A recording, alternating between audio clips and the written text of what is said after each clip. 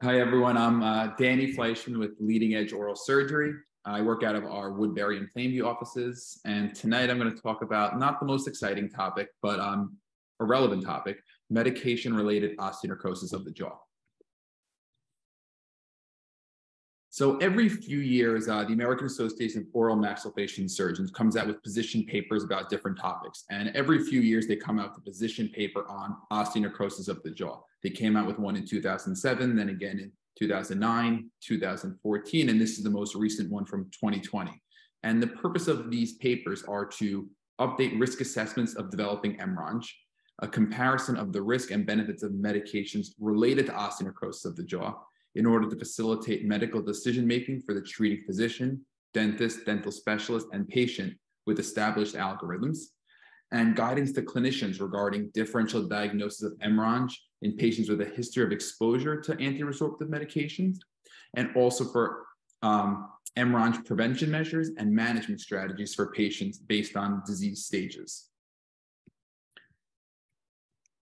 Now, the first thing you need to be aware of is which medications are considered antiresorptive medications and the different classes of these medications. There are a lot of them, and if you see a patient, you're unsure of any medication they're on, excuse yourself, look it up, figure out what type of medication it's on.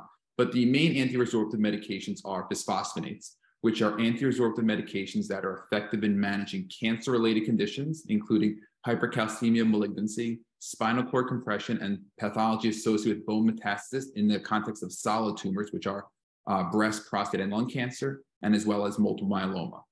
They're also given as antiresorptive medication in the prevention of osteoporosis, related fractures in patients with osteoporosis and osteopenia. Another class of medications that is an antiresorptive medication are denosumab, which are agents that exist as fully humanized antibodies against rank ligand, and they inhibit osteoclast function and associated bone resorption. Rank ligand inhibitors, unlike bisphosphonates, do not bind to the bone, and their effects on bone remodeling are mostly diminished within 6 months of cessation of treatment. And that's why medications like Prolia, which is denosumab, is given every 6 months.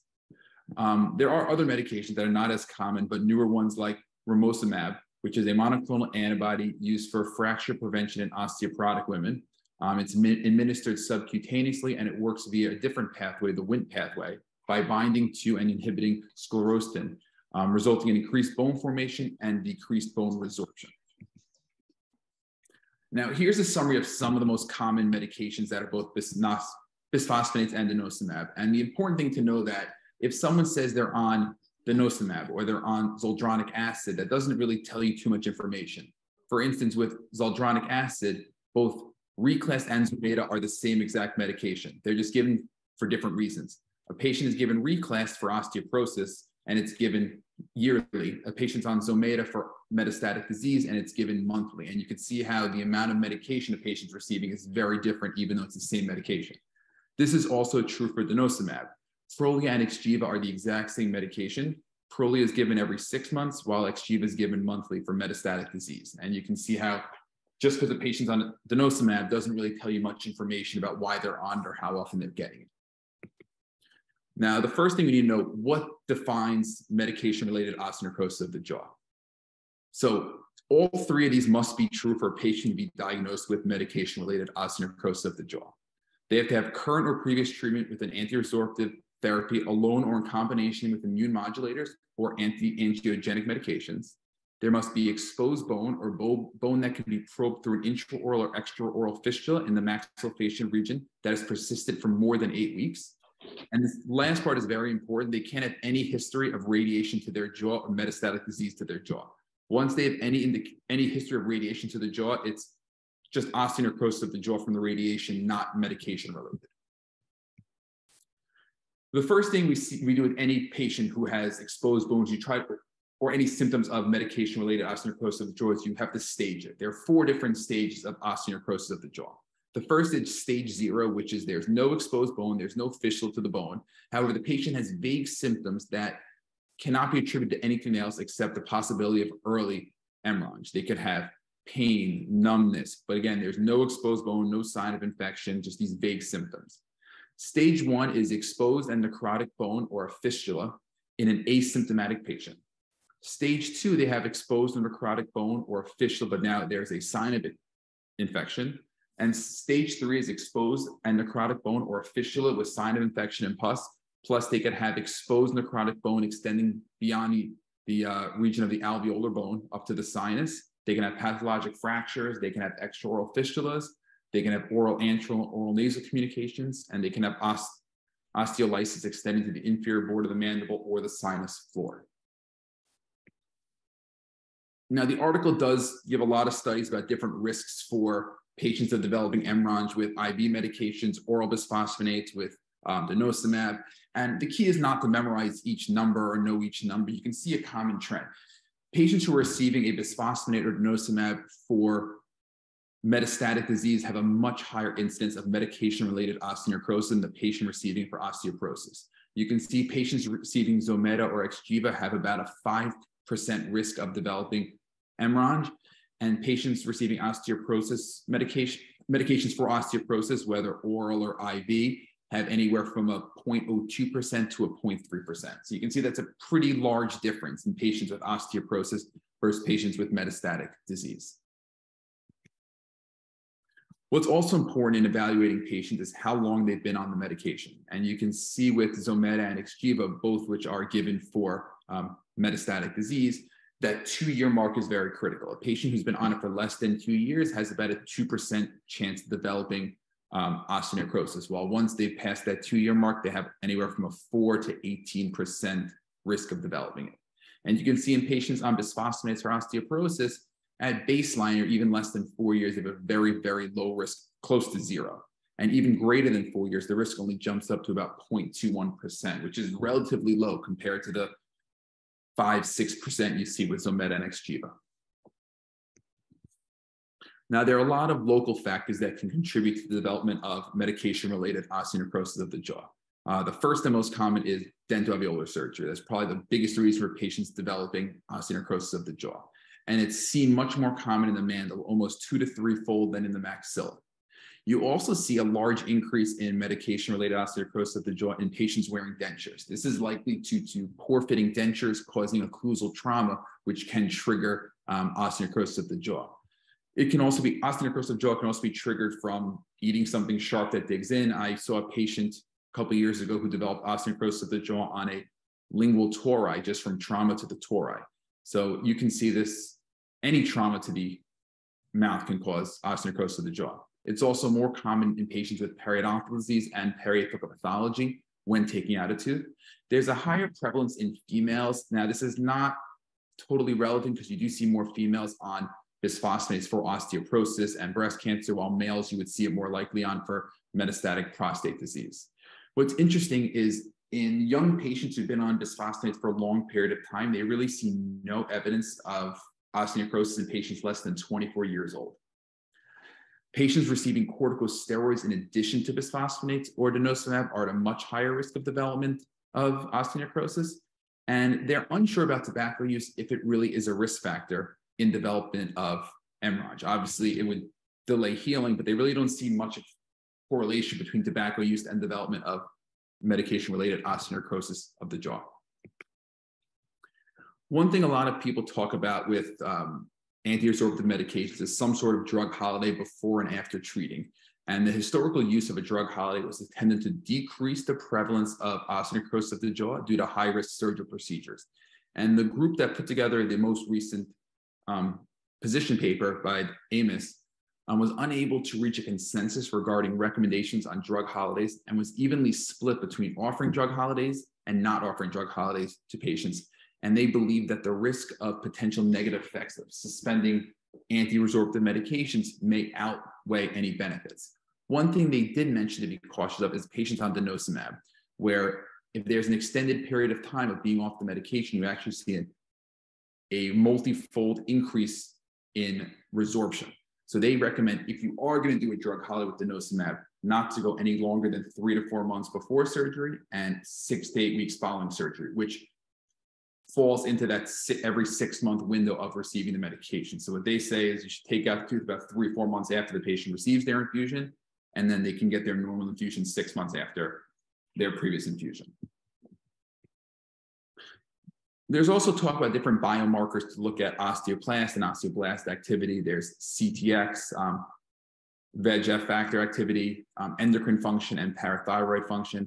They found that none of these are useful markers and should not be used in determining any risk involved in an extraction on a patient who is on any antiresorptive medication. So they totally want these to be avoided at all costs. One thing they talk about is implants in patients receiving antiresorptive medications. And what they feel is that caution should be used, especially in patients who are on longer duration of therapy and with steroid use.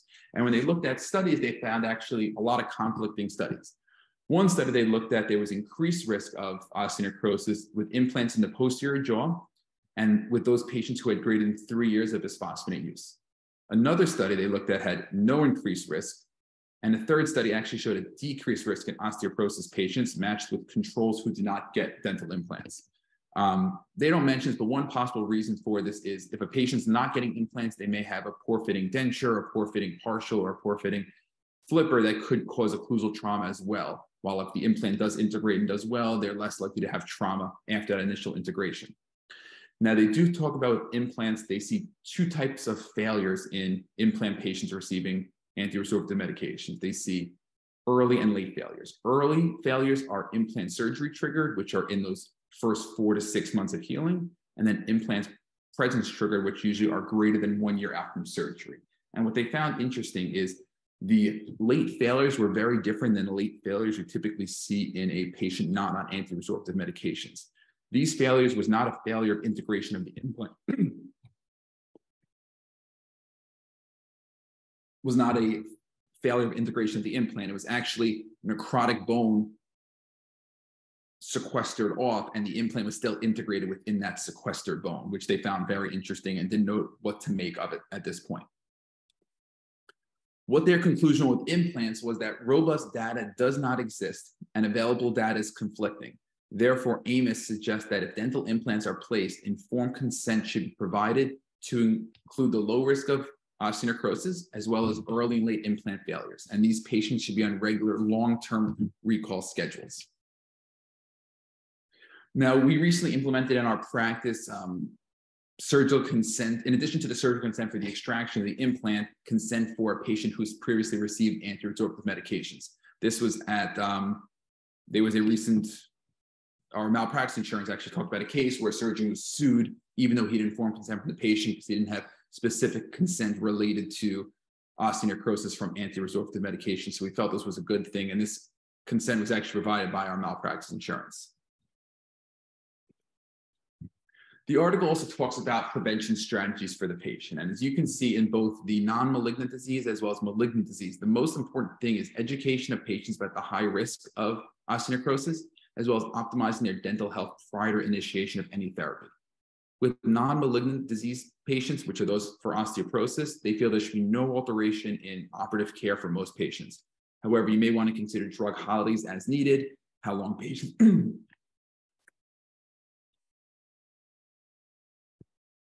have been on the medications, if there aren't any steroids, any sign of infection, inflammation at time of extraction. Because again, if you have periodontal disease or periapical pathology, you're at a higher risk of development of MRONJ. With patients with malignant disease, you really want to avoid surgery if possible. You want to try to maybe do root canals on non-restorable teeth and bury the roots in place. And in these patients, dental implants are absolutely contraindicated, while they can be placed in patients on antiresorptive medications for osteoporosis. They also go over what you should do for a patient at the initial evaluation. Obviously, you want to get a history and physical. You want a radiographic exam of the patient, whether it's a panoramic, a CT, MRI, a PET scan, whatever is indicated. And you want to get a preliminary stage of the osteonecrosis. At this point, you initiate non-operative measures, which is chlorhexidine rinses, antibiotics as needed, or sequestrectomy if needed. You want to keep seeing these patients. You have to repeat staging, see if there's stability of disease, progression of the disease, and you have to keep evaluating if they should go down a path of surgery or non-operative techniques. So with non-operative techniques, you usually typically do local wound care. You do antimicrobial rinses like Paradex, and you give antibiotics as needed when there's signs of infection. And this can go on for a long period of time till ideally you get a sequestrum that can be removed and the patient goes on to to heal. With operative therapies, there's different for both the maxilla and mandible. And when you talk about mandibular disease, operative therapy could be a marginal resection or a segmental resection, or actually a flap to reconstruct the area. These are obviously pretty major surgeries, but sometimes they're needed if patients has pathologic fractures, extraoral draining fistulas, and really no regression of the disease. For maxillary disease, you may see alveolectomies and partial maxillectomies up to the sinus floor if disease keeps progressing and does not resolve. So the conclusion of AMOS was that it's clear that the benefit of fracture prevention outweighs the risk of MRONJ development in osteoporotic patients. This benefit is even more favorable in cancer patient population, where bone stabilizing medications significantly improve quality of life. And it is detrimental when antiresorptive medications are withheld due to MRONJ safety concerns. So their feeling is you need to treat these patients whether surgically or not, and stopping the medications can be worse than the MRONJ itself.